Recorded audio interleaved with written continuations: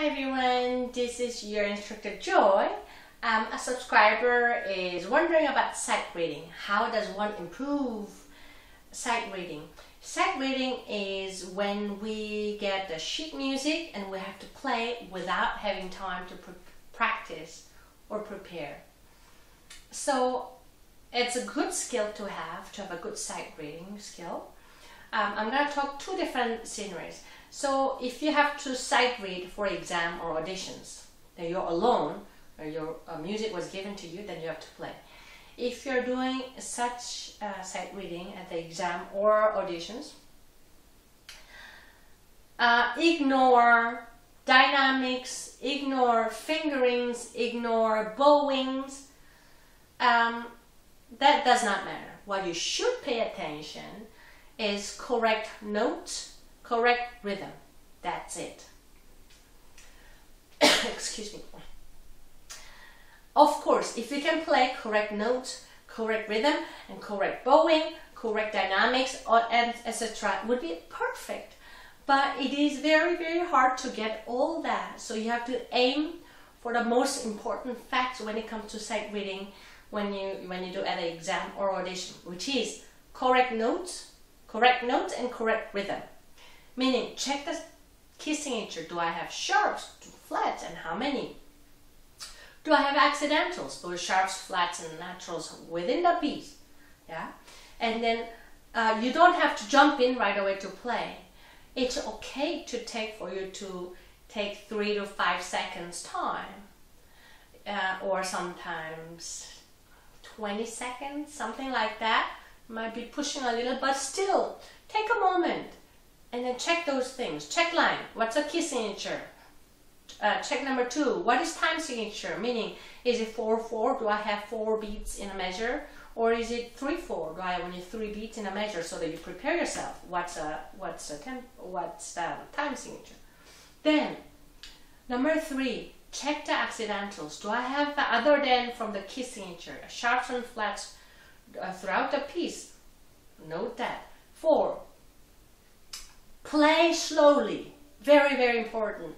I see my students when I train them for sight reading, they just play when it says allegro, which means fast. Start playing fast. No. No matter what it says, no matter vivace, allegro, or presto, does not matter. When you are doing sight reading at the exam or audition, you're alone, so take slow enough tempo. Remember, you get only one chance to play. Slow down. Slow so that you have enough time to think and prepare what the next notes are.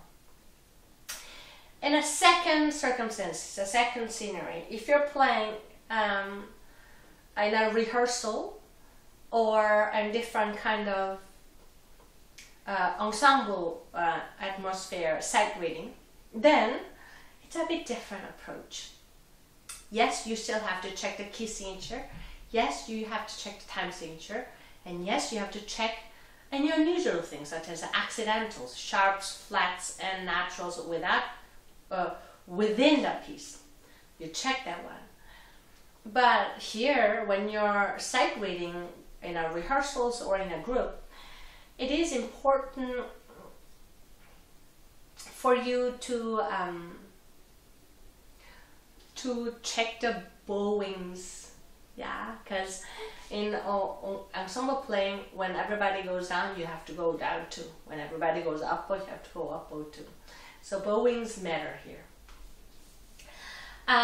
Let's say you start rehearsing in an orchestra. Everybody's sight reading, and then you missed it, and then learn to join it.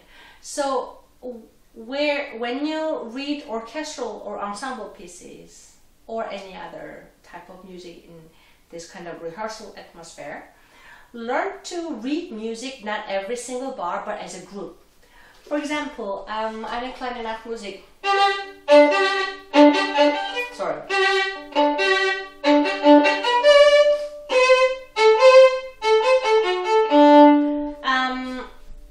This may have several bars, but the way you should read it as just 2 groups. One group, and then second time repeating with a different key. That's group 1. Group 1. And then second group, it's almost like group 1, but with a slight change. Just because same rhythm. Tam, tam, tam, tam, tam, tam, tam, tam, tam. Happens again. So even if you can just sit down and see the rhythm being same, but just for a note. And treat it as a group 1, let's say A, and then second group A1, because it looks like A, but it's a little similar. And then the second thing happens, and then it goes like this.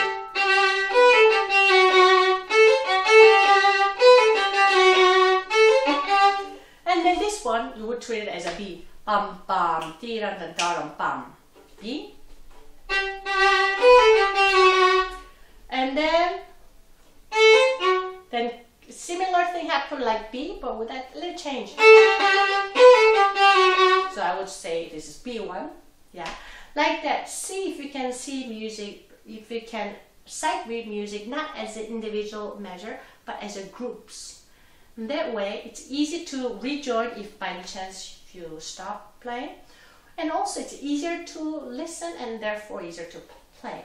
Yeah. I hope this video was helpful. Thank you for watching.